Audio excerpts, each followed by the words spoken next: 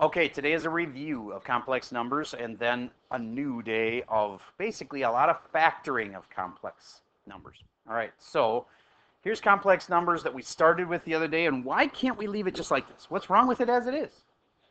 Can't have square roots where? Denominator. Okay, so we would use the what of that?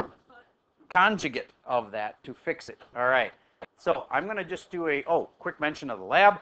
That lab is going to be officially due on Friday. And remember, it's just basically, it should be a fun one.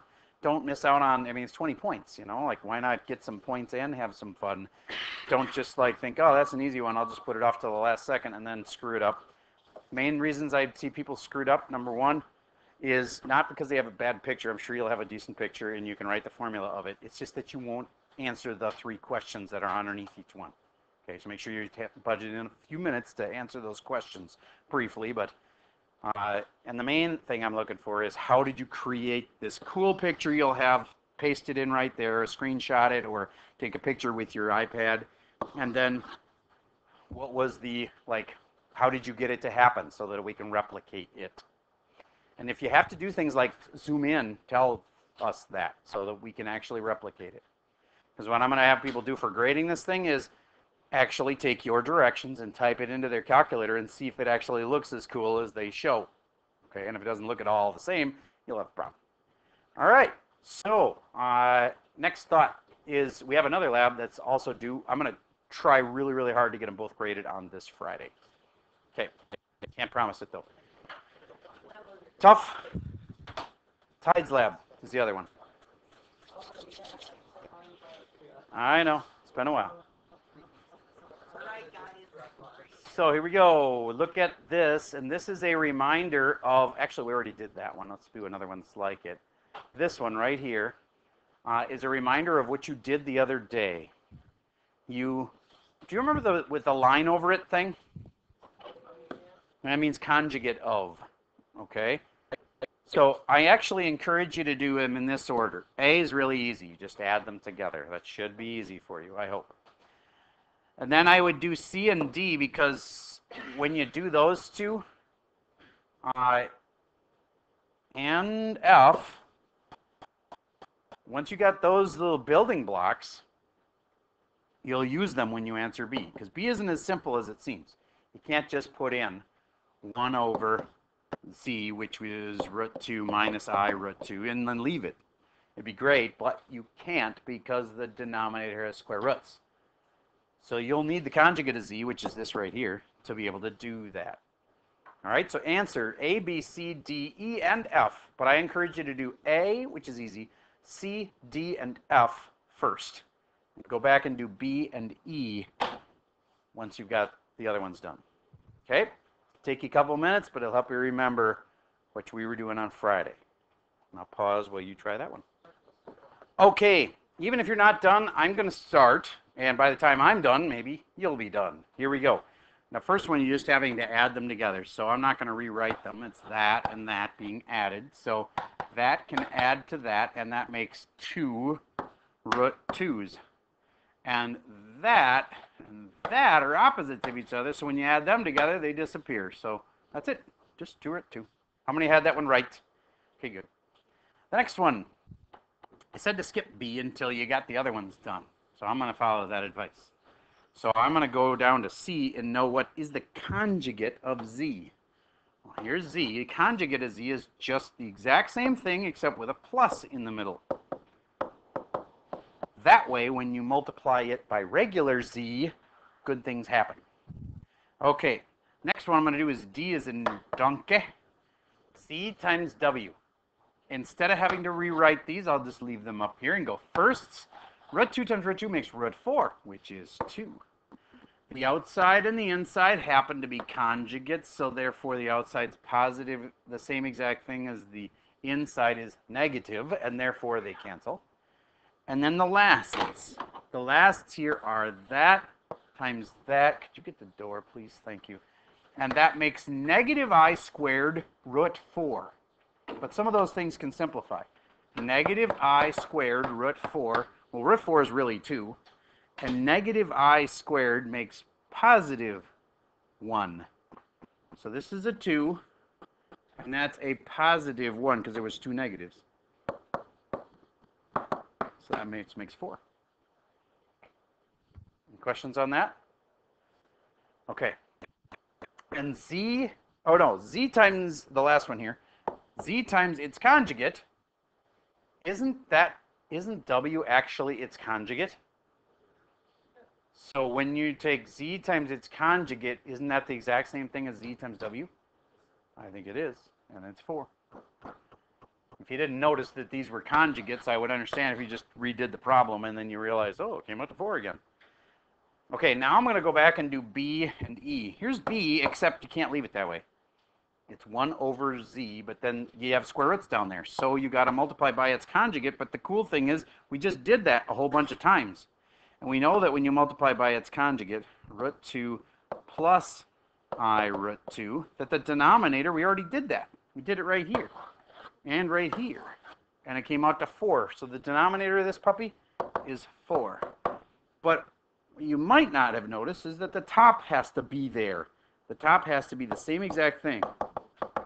And therefore the top is root 2 plus I root 2. Could you factor out the root 2's? Sure, but it's not going to really help because root 2 won't cancel with the 4. So there is your answer. Root 2 plus I root 2 all over 4. Any questions on that? Raise your hand if you had that part right. Most, but not all. Please do raise your hand if you actually have those right, because it helps me gauge whether people are getting it. And if you're not raising your hand, it kind of makes you look like you didn't get it. And maybe you really did, and it's throwing off my counts. All right, the last thing is z over w. And if I put z over w, then the bottom is going to be, again, it's going to come out to that same conjugate. I'm going to have z, which is root 2 minus I root 2, over w, which is root 2 plus I root 2. And I'll have to multiply both the top and the bottom by root 2 minus I root 2. That's the same thing I've multiplied a bunch of times, isn't it? And therefore the bottom part's 4 again. What's top this time, though?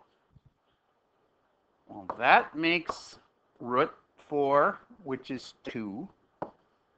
And this, the outside and the inside don't just cancel. The outside and the inside are 4i. Do I remember that right? Was it negative 4i? Can't remember. Here, I'll double check it. Negative 2i and negative 2i is negative 4i. Yep. I'm doing this top part right here. So negative 4i, and then the last is positive I squared root 4, which is positive times negative 1 times 2, which makes negative 2. And the 2 and the negative 2 cancel each other out. And it's all over 4. And can I leave it like that? Nope. I can simplify one last thing. The 4's cancel, and I get negative I. E was the most intense part of all. Came out to negative I. Did anybody get that one right? All right, like 6 people. All right. That is probably a hard R2 level. Maybe an easy R3. Okay. So if you can't handle the algebra, get with it. You're going to have to be able to handle it. All right, this next thing is called the fundamental theorem of algebra. And I am going to summarize what I want you to know about it right now. And that's that basically if you have a power like this, this tells you how many roots or zeros it has. Do you remember that? When you move from solving things like this, and you never put the power of 1 on there, but there was one. There was only one answer for that kind. You know, I mean, there's multiple things that would solve this equation, but if you're going to have roots, also known as x-intercepts, there'd only be one of them here. Then, when we move to x squared, those are parabolas. How many solutions did they always have? 2. And now sometimes we cheated and said, okay, it has 2 solutions like this. That's easy. There's 2 solutions. But what if it's just barely touching like that? Then it has 1 solution, but it was called a double root. Why were we doing that? Because there were 2 parts to the thing like this. and it might have been like x minus 1 and x minus 1. It was a double. There was one for this and one for that. Okay, so there's always been this telling you how many answers there should be. Okay, so if you had a problem like this,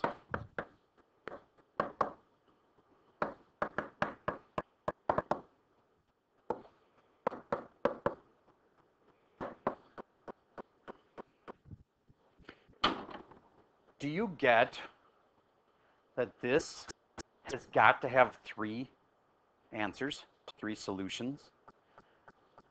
Okay, but this is the important part.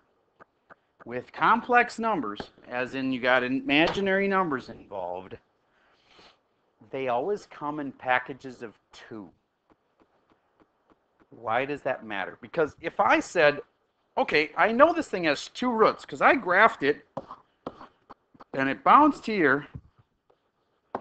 If there was a bounce really happening right there, then that means that's 2 of your roots. That only leaves 1 left, and it's imaginary. I know that kid screwed up. Because imaginaries always have to come in sets of 2. Why? If you do the quadratic formula, x equals negative b plus or minus square root b squared minus 4ac all over 2a. Do you remember that this is the part that where the negative square root happens? What's always in front of it? A plus and minus. You get how there's always 2 then? You're not going to have just one imaginary root. If there's one imaginary root, then there's another one that goes with it. If one of the imaginary roots is 5i, then what's the other one? Negative 5i. They always come in sets of 2. Okay, so if there's any imaginary roots here, how many are there? 2. If there's 2 imaginaries, then that leaves room for how many reals? 1. Would you agree then that this one has to have 1 real root? At least 1 real root? There can't be 3 imaginaries because they come in sets of 2. Okay? Could there be 4 imaginary roots? No, because it's got a power of 3, and therefore there's going to be 3 answers. So therefore there has to be 1 answer that's real. There could be 2 imaginaries. Could this thing have 3 real roots? Yeah, you can have sets of any number of real roots. Real roots, remember the graphing these things? You could go like, oh, it bounced here, and then it cut through there. So then a bounce is worth 2, and a cut through is worth 1. And you could make any combination of numbers of real roots. You can have 2, 3, 4, 5, 6, 12, 23. You can make any number for real roots. It's just your imaginaries have to be in sets of 2. Okay, so then, imagine for a moment I had this, x squared plus 3x plus 5. How many roots does it have? 2. Could they be imaginary? Could there be only 1 imaginary? No, it has to be 2 imaginaries. If there's any imaginaries at all, it's got to be 2. All right. What if it's to the power of 5? Could they all be imaginary? No, because they have to come in sets of 2. Could there be 4 imaginaries and 1 real? Could there be 2 imaginaries and 3 reals? Could there be 4 imaginaries and 1 real? Yeah. As long as you make it with sets of 2 on the imaginaries, 2 or 4, okay, in this case. And that, so tell me this. Does this cross the x-axis? It has to. Does that make sense? Okay. Does this one cross the x-axis? It could, or it could not. What if both of them come out to imaginary answers? Then I won't touch. All right. How about x to the 12th? Could it touch the x-axis? It could touch the x-axis. Could it not touch the x-axis? All the answers be imaginaries. Yeah. Okay. All right, so now let's actually solve a couple of these things. I would call today Factorpalooza because it's like this giant festival of factoring. It's like every kind of factoring you've ever done, all put into one day. So right now, I'd like you to copy this problem down right here. And I'm going to remind you of something called factor by grouping. I like to call it divide and conquer when I taught it, because you can divide the problem in two parts. Factor this part, just act like it's a totally separate problem. Just factor that. And then, completely separately, factor that. And then see what they have in common, and maybe you'll be able to factor it again. Try it without me. See if you can get this factored all the way, so to speak. I'll pause for a second while you do that. Okay, by now either you got it or you didn't. Did you notice that x squared went into both of these two in the front here? And then therefore I have x plus 5 left over. Did you notice on the other one a 2 goes into both of them? And I left over have an x plus 5. Do you think that's a coincidence that we have an x plus 5 in both of them? No. It's not a coincidence because we set it up so that this could be factored again. Do you notice that this is one big multiply problem, kind of like 2 times x? And this is one big multiply problem, kind of like this was a 2 times 5. They both have something in common. They both have this in it, so I can factor it again. That x plus 5 comes out to the front, and what I have left, remember when you're factoring, technically you're dividing by that thing. I'm dividing by x plus 5. Cancel, cancel, cancel, cancel. You see what's left? X squared plus 2. But you're in honors pre-calc, so we can't just leave it there. I taught you this last year if you were in my class. Does anybody remember how to factor that x squared plus 2 further? All right, only one person remembers this, so therefore I'm going to go and start from the beginning on it. That can be factored again. And now you're thinking, you can't factor that. Yes, I can. And you will be able to also in a second. Okay, we'll start with a simpler one. What if it had been this? You all know how to factor that, right? Please tell me you know how to factor that. What is it? X plus 4 and x minus 4. Okay, good. If we're not, we have a long ways to go to get you up to speed. But I think that's good. Raise your hand if you're good with that. Okay, good. Then, here's the first way to change it and make it harder because you'll have to have imaginary numbers involved. I changed that to a plus. And I know your teachers always said, well, you can't factor that kind. I lied. It's because you can factor it when you know more, and you now are going to know more. Who can factor this now? What do you think?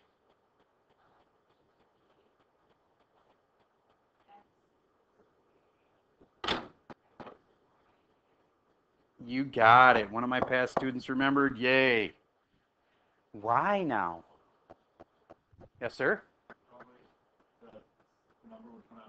Yeah, well, the reason it's wrong in the first place without the red eyes in there is because it would have come out to negative 16. And now,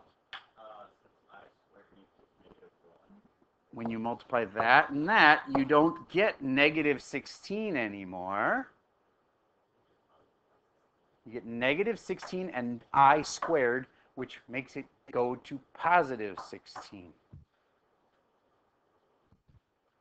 So, I'll leave this one up there in case you're still pondering that. So, what if I had x squared plus 25? Don't say it, write it. Factor that. And we'll get to that kind I just showed you a second ago where the numbers aren't nice anymore, but it's not too tough. The one that's on the board, would you please factor it and show it to the person sitting next to you, rows 1 and 2, rows 3 and 4, rows 5 and 6. Show it to the person across from you.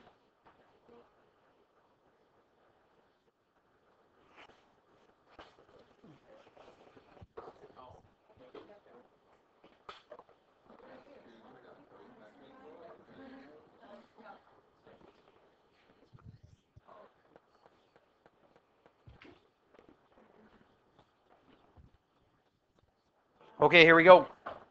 X and X, a plus and a minus. You can always start that way. Then all you got to do is take the square root of this and slap an I on it. Square root of that's 5. And why wouldn't it work the way it is? Because now it would give me negative 25. And now I need it to make positive 25, and therefore I need an I squared, and therefore I put an I on both of those, x plus 5i and x minus 5i. All right, now why did we do that? Because if this had said equals 0, and we actually wanted the answers, the roots, here in the old days, we would have had to say, oh, that's impossible, you can't do that. True, but now that you understand how complex numbers work, you can have an I. Your answers really are these two things.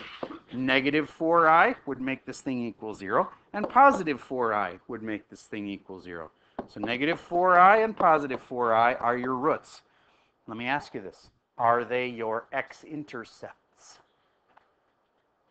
In the past, they were always the x-intercepts, the roots, the zeros. Will those actually touch? No, because they're imaginaries. Imaginaries don't touch. The ones that touch are called real. Okay? So, back to this problem. I really hate that this thing keeps popping up. I don't know where it's coming from. Stop that. Trying to hit the back arrow. There we go. In this problem, I said it wasn't factored all the way. This is factored all the way, and it's a real answer. These are going to be imaginaries, and it doesn't come out nice, because you can't take the square root of 2, but you can. X and x, plus and minus. I said you can start that way every time. But if I can't take the square root of 2, then I just write the square root of 2. But that's still going to come out to positive. No, that's going to come out to negative 2. And I want it to come out to positive 2. So how do I make it work? I throw in an I. Notice me putting it in front of the square root. X plus I root 2 and x minus I root 2. Now, what are the actual final answers? That's just factoring.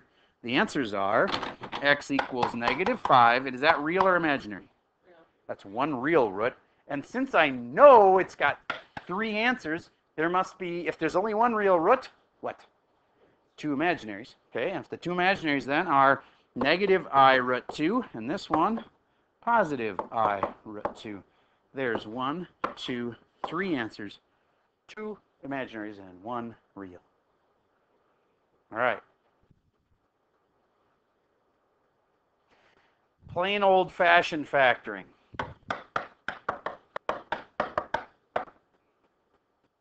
Factor it the old-fashioned way.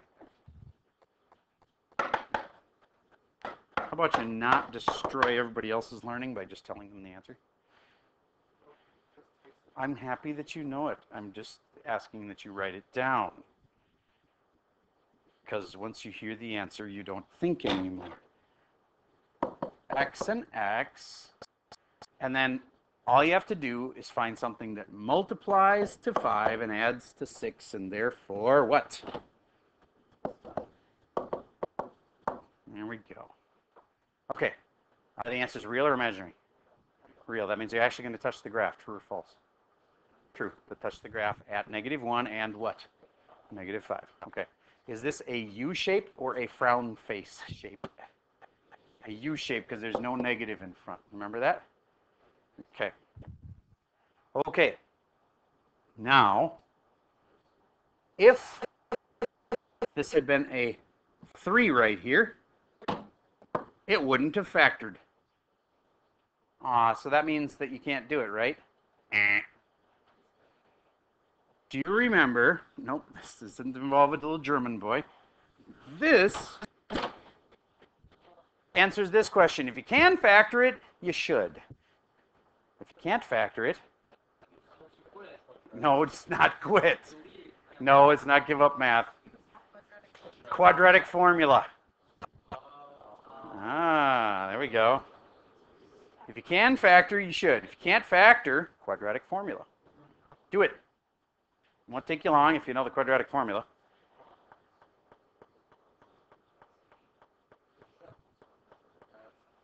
X equals negative b plus or minus square root b squared minus 4ac over 2a.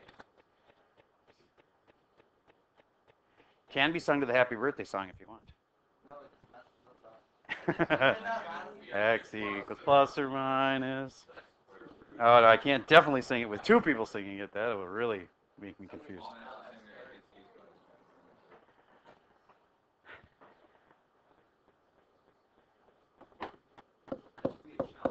x equals plus or minus. I did it to the tune of that sign, the weather outside is frightful. I got it to that too. Oh, the weather outside is frightful. Yeah.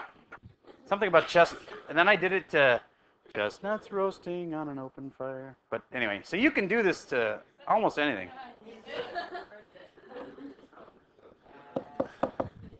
-6 plus or minus the square root of 36 minus 4 times 1 times 3 all over what? 2a, which is 2 times 1. Okay. So x equals, quiet please, -6 plus and minus. This next part comes out to a positive number. What does that mean? There's not a square root of a negative and therefore they're real answers. Okay, so just because you can't factor it doesn't mean they're imaginary. It means that the answers aren't nice, but they're real numbers.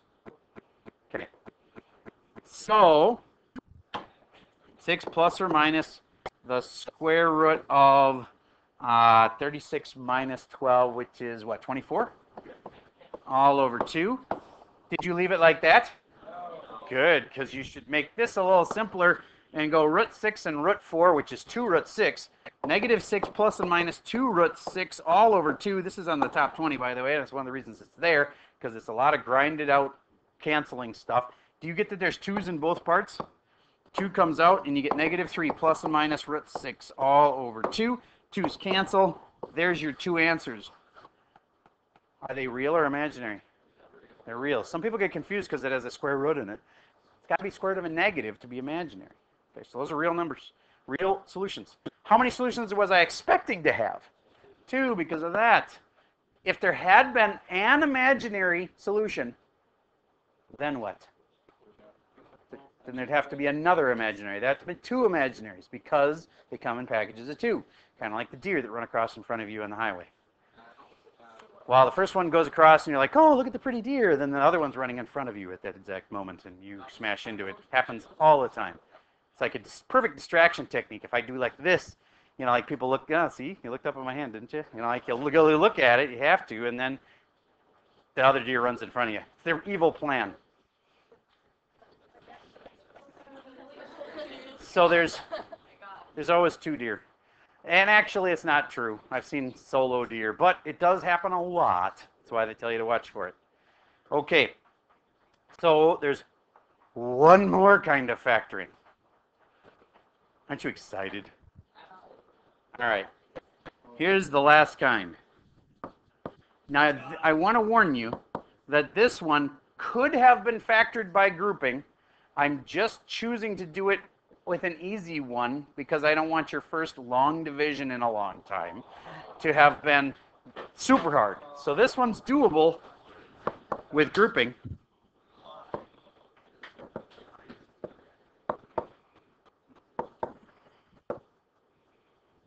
All right. First, just for the fun of it, would you factor this by grouping? We'll see what the answer is. Then I'll show you how it can be done with long division.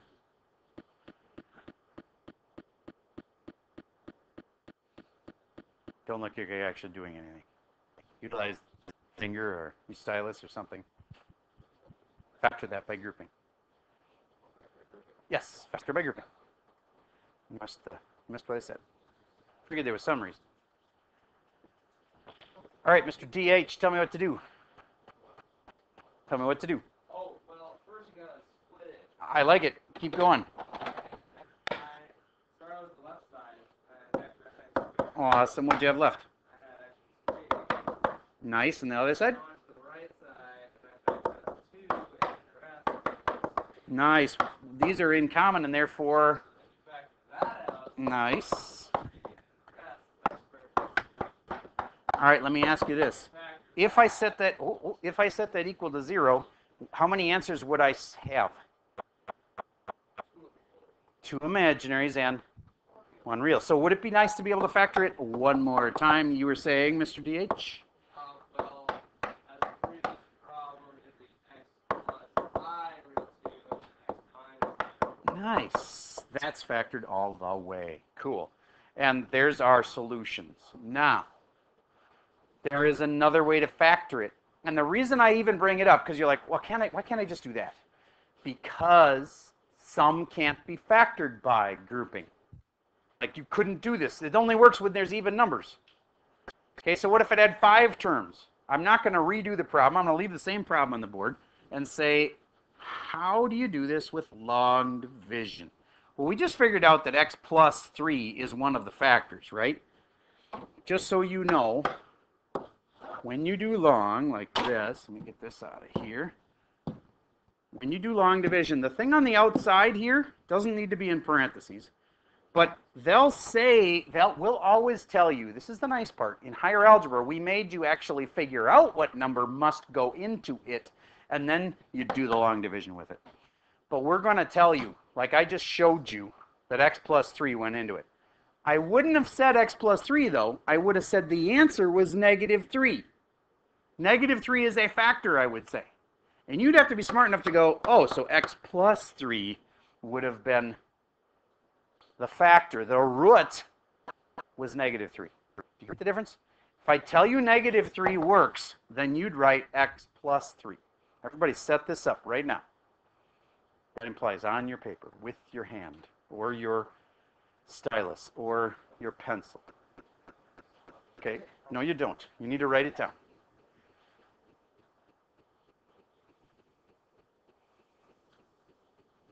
Write and think, or write then think. I'm fine with either, but not just I'm going to sit and think is not okay. Gotta stay with me.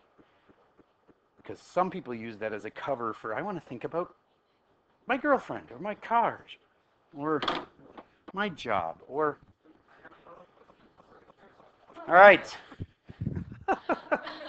Fine. My cat. Okay, fine. Anyway...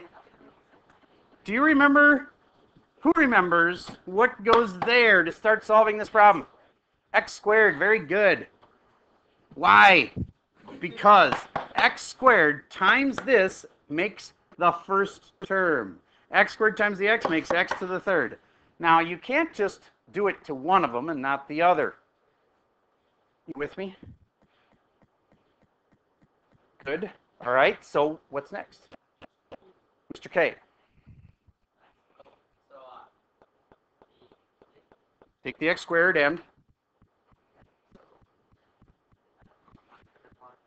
Okay, do you have this on your screen?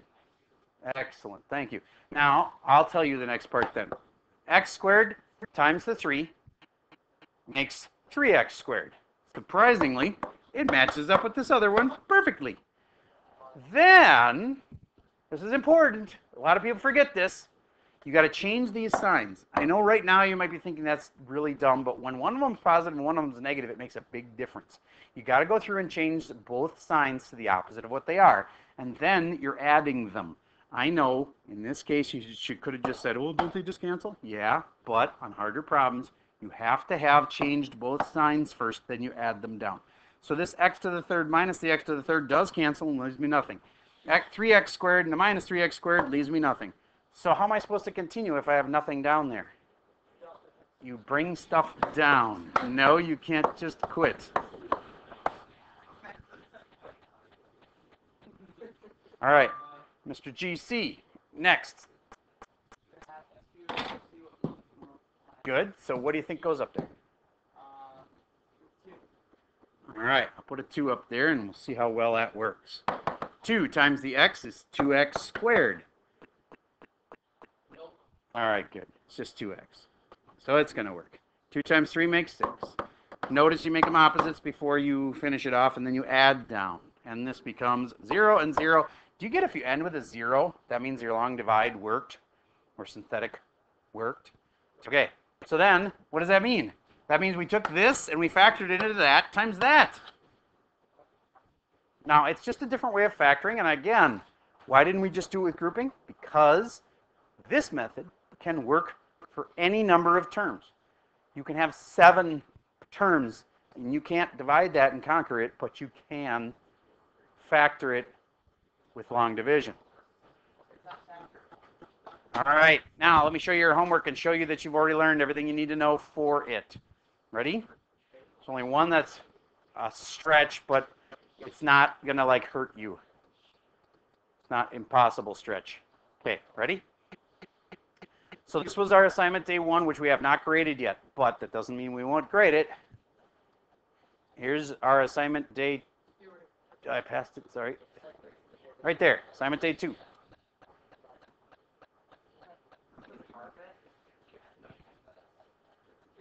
So your assignment, all of these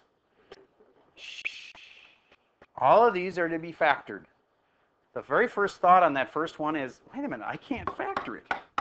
It won't work. You try it and it won't work. So how are you supposed to factor it? Well, when you can't factor it, quadratic formula. Quadratic formula. All right. Next one. That one. Once again, if you can't factor it, quadratic formula, but this one might factor. Okay, it's up to you. If you don't want to, you don't feel like factoring it, use a quadratic formula. It's fine. This one, though, you can't use a quadratic formula because it's not a quadratic, it's a cubic. Then we got to go to our other ways. What's option A? Factor by grouping. Will it work? Yes, it will actually. But, oh, wait a minute. No, this one doesn't factor by grouping. It doesn't. You can trust me. I wouldn't do that to you. It doesn't factor by grouping. This one does factor by grouping, by the way, but this one won't. So then what do you got to do? Long division. Good point. All right. Then, once you got it factored, notice it says completely factor it over the complex numbers. So let's say you get x squared plus 1 and x plus 7. I know that's not it, but let's say it was. Do you get how it's not factored all the way? You got to factor this part one more time and go x plus 1 and x minus 1. No, that would make negative 1. I. Throw on the i's if it's not coming out right. All right. Now, okay, the commentary in the back may be humorous to you, but it's starting to annoy me, so please stop. On number 47, it says, hint, I is one of the zeros. Now, this was a little too obscure for me to, like, have you figure it out, because it took me a long time to figure out. I don't know if you would. I did hint at it a bunch of times. Do you remember me saying, if there's one imaginary solution, there's actually two? And therefore, if I is one of the factors or one of the zeros, then what's also a zero? Negative I. And if I and negative I both worked, what factor did they come from? X, x plus I and x minus, what was that as actual numbers without i's? Because let me tell you, if you try to do your long division with i's in it, it won't work. Don't use i's in here. Yes, x squared plus 1. Do you get how that's the one that would have had x plus I and x minus I in it? All right, so that was a little bit too obscure for me, so I needed to give you a little nudge on that one. This 48, this challenge, go for it if you want a challenge, but it is a challenge question.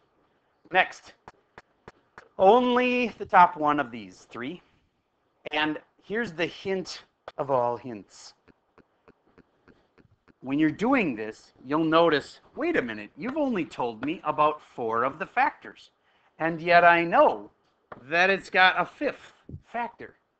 Don't just assume, oh, it's got to be an imaginary one. Not necessarily, because you can't have single imaginary factors, can you? No, it's got to be imaginary. It's got to be in fat sets of 2. So here's the hint that really helps. You're trying to write an equation for this, and some of it is as simple. X minus 2 and x plus 2 is part of your factored equation. Why? Because, see, x is plus and minus 2. There. That's part of your answer. But, and it's a big but, there is a local maximum on the graph at 2, 0. Let me just help you see that. It does that. By drawing the picture, does that remind you of something, that it's bouncing there, and therefore that should change your equation. If it's bouncing at that root, local maximum, at first I was like, well, so what if it's the top of a peak? Oh, if the top of the peak happens to also be hitting the x-axis, that's a double root. So there's my hint for number 51 that makes it doable. All right, now these are all doable. I know you might not see it right this second, but once you write the equation out, you'll realize I'm missing a root, and then you'll find it with that last clue.